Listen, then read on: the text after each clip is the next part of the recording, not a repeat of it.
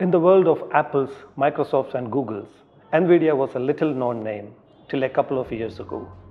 Of course, gamers and tech enthusiasts swore by its popular graphics processing units. But their utility in generative artificial intelligence has changed the fortunes of the company. On June 19, Nvidia passed Microsoft as the world's most valuable company.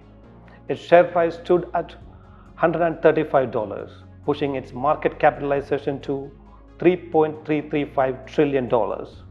That was more than Microsoft, Apple, and Google. Nvidia's share price has gone up 160% in 2024.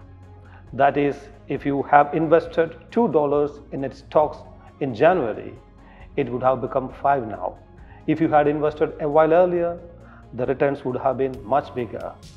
Few shares in the history of stock markets have performed so well. So, how can an Indian investor be a part of such an amazing growth? Mainly, there are two ways for an Indian investor to directly buy US stocks like Nvidia, Apple, or Microsoft. One is by opening an overseas trading account with a domestic broker that offers access to foreign stock markets. The second option is opening an account with a foreign broker that has a presence in India. There are some indirect ways to invest in these stocks as well. One of them is investing in mutual fund schemes that have exposure to international markets. The total exposure of Indian funds in Nvidia, for instance, is around 2,000 crore. There is, though, a regulatory barrier here. The Indian mutual fund sector's overall overseas investment is limited to $7 billion, with each mutual fund house allowed a maximum of $1 billion. Many fund firms have already hit this ceiling and have stopped accepting investments in overseas mutual funds. Yet another way is investing in exchange traded funds or ETFs.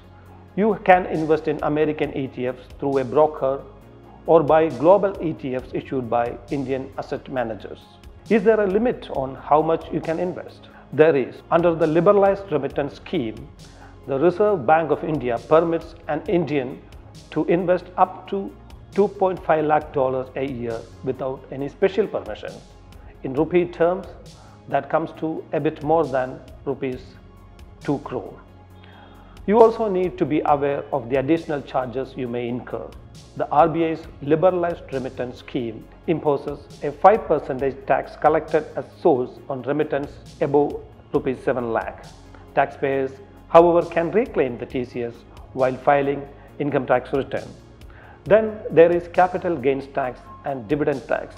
The US taxes dividends at a rate of 25%. Here again, an investor can claim credit for taxes paid abroad and avoid double taxation. There is no capital gains tax on investments in the US, but Indians are liable to pay tax on the capital gains in India. Another expense you might incur are brokerages fees and bank charges. Brokerages charge a fee on transactions and banks charge a fee on foreign exchange conversions and transfers.